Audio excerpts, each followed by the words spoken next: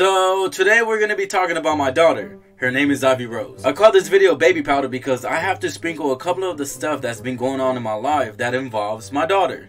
Now this little princess keeps me up all night, sometimes cry for no reason, eats so damn much, and also so adorable. So let's talk about before having a baby. Honestly, a life without my daughter was just boring. Going to work and coming back home to my girlfriend was honestly just getting old. No, it's not that I didn't love you, but it would be nice to have a kid. Someone who is the same person as you, but a baby just running to you whenever you get home. So me and my girlfriend talked and planned to have a baby. So months go on and go on and go on, days after days, and nothing was working. But then my girlfriend thought of taking vitamins, so she did.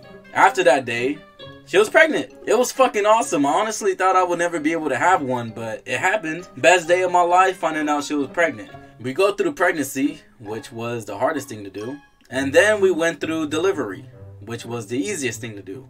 And seeing my baby for the first time, I honestly felt nothing. I don't know how to feel. It's my baby, but I have no feelings for it. I told my girlfriend this and she understand.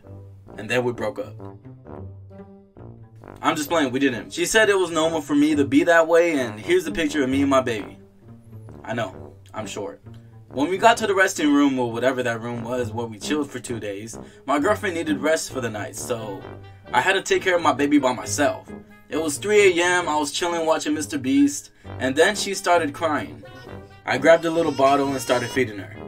But then she started choking. I got really scared. My baby looked at me while she was choking and I felt sadness for some reason. I pat her little back and she came out fine. I sat on the chair with my heart racing. I hugged her and that's when I fell in love with my baby girl. After that day, I was all about her. We got home after 2 days and I felt so happy. So now let's talk about the things she does that make me happily angry. Whenever I would have to change her into little pants, she would turn around and crawl away from me. No, Ivy, come on. I gotta put on your pants. No, Ivy, stop. Ivy! Little things she also does, when she would be in her crib, she would throw her toys out of it.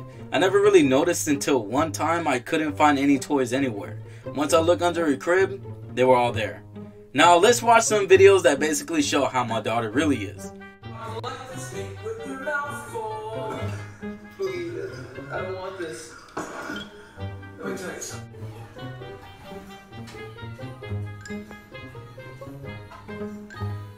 Hey. You little.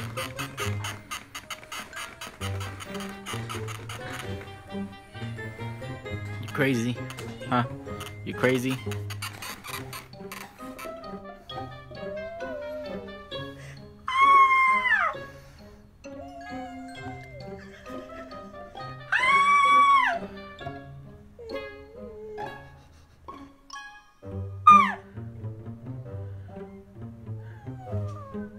Say ah! Ah! Thanks for watching, everyone. Please be nice in the comments below about my daughter or else I would have to fight somebody. Thanks again, guys. I love y'all and I'll see y'all later. Peace.